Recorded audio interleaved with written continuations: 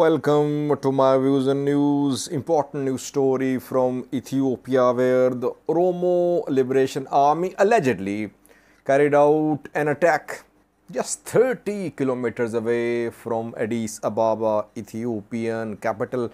It happened last night, reportedly. Several casualties are being confirmed.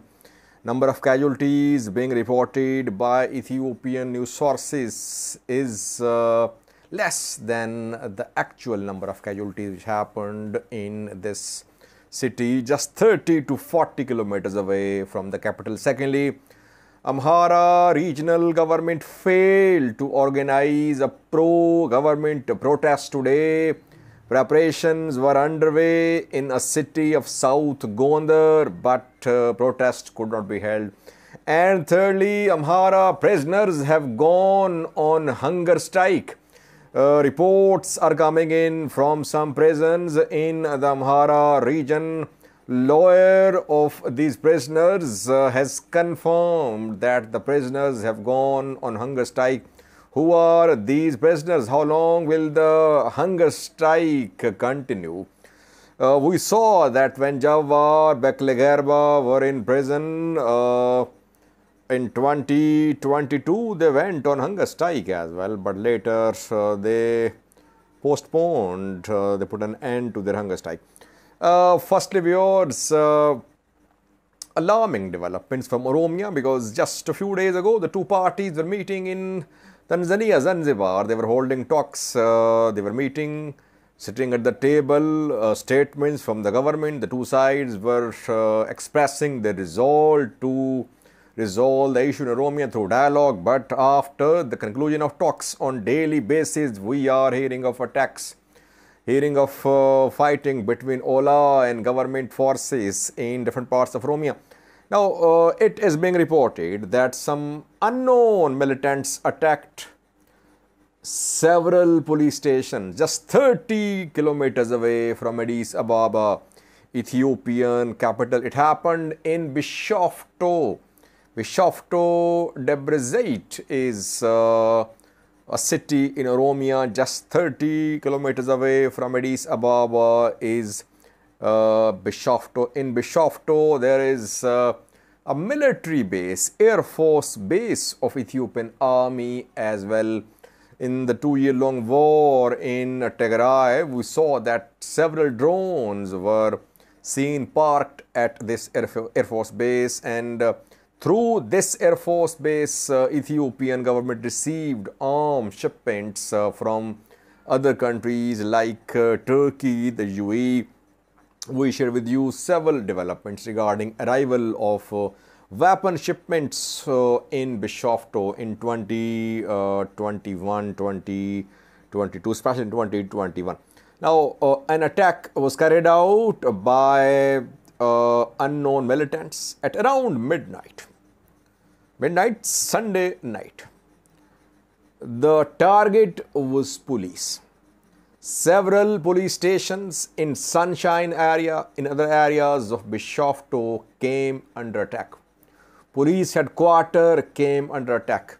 A hotel outside of which police force was deployed came under attack. Mainly the police deployed came under attack outside the hotel.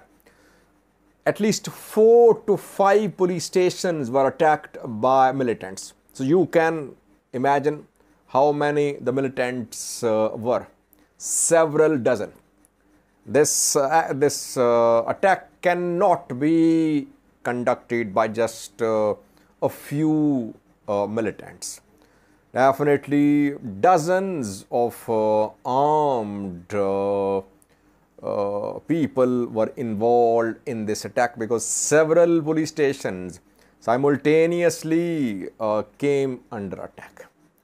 How many were killed? How many were taken prisoner? How many were injured? Ethiopian news sources say that only 5 were killed, 5 police officials. But what I have learned from the ground is that number of casualties is higher. According to my information, more than 24 were killed, wounded and captured. Rather, around 3 dozen. Around 3 dozen were killed, injured, and captured. The attackers abducted several police officials. Some attackers were injured too, but they managed to take their injured fighters along. So they did not leave their injured companions behind. It was a total failure of security arrangements in Bishoftu. If the attackers can reach Bishoftu and they can attack 5 police stations, it means they can reach the Bishoftu Air Force Base as well. And if they can carry out an attack in Bishoftu, they can reach Addis Ababa as well. Just 30 kilometers away from Addis Ababa, they were there for around 2 hours. There was exchange of gunfire. By the way, where was the Ethiopian army? Any deployment of Ethiopian army at the Bishoftu Air Force Base? Why didn't the army come to the rescue of police in Bishoftu? I heard fighting was mainly between police and fighters. Now, next question is, who were the attackers? OLA fighters or some other groups? Well, is there any other organized group in this area which can carry out such a big attack? I have no information about any other group having this capability. OLA has this capability. So my guess, I would say, is that there is OLA behind this attack. No such attack can be carried out by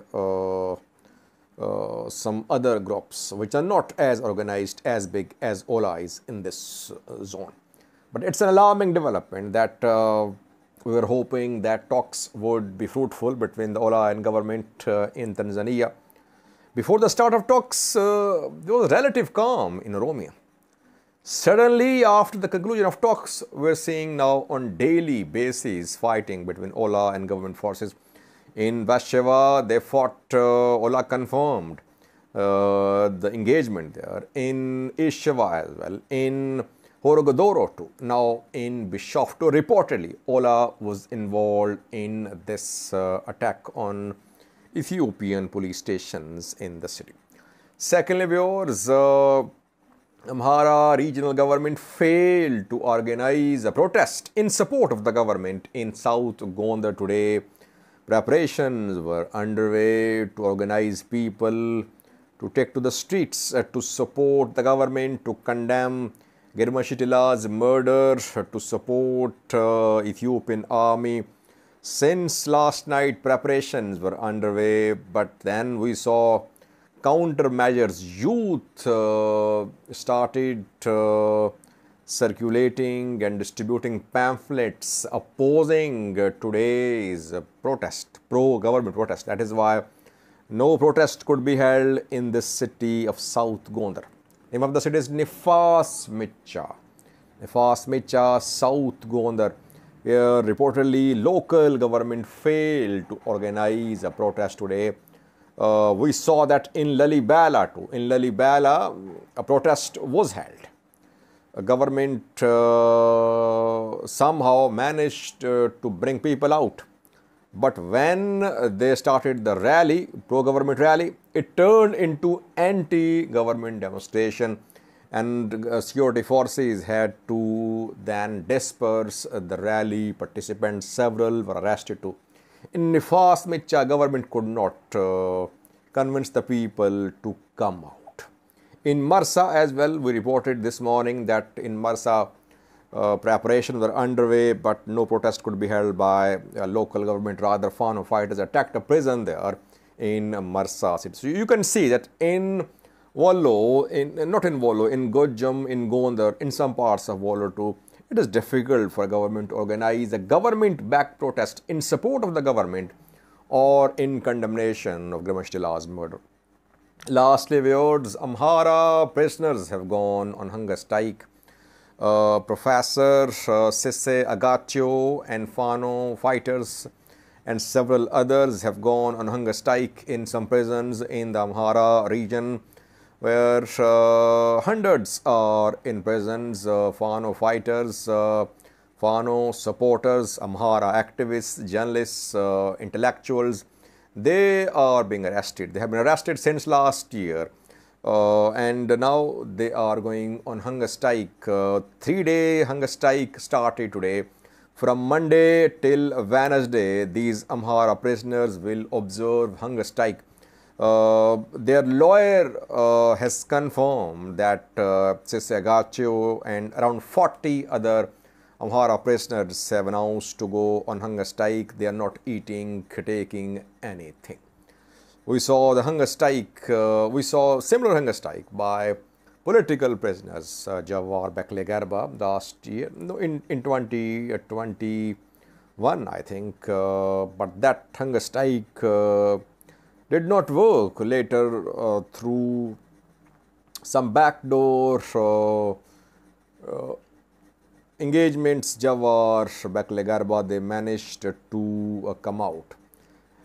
So far, no backdoor dealings between these Amhara prisoners and Ethiopian government. Why? Because there is no central leadership to speak on behalf of these Amhara prisoners. There is no one man who can represent all these people. Some are journalists, some are activists, others are Fano fighters. So there is no one leader, opposition leader in the region. That is why all are fighting on their own. That is why all are suffering, it seems. Let's see, will this hunger strike bring about any change regarding the release of these prisoners or not? We'll see in coming days. Thank you for watching.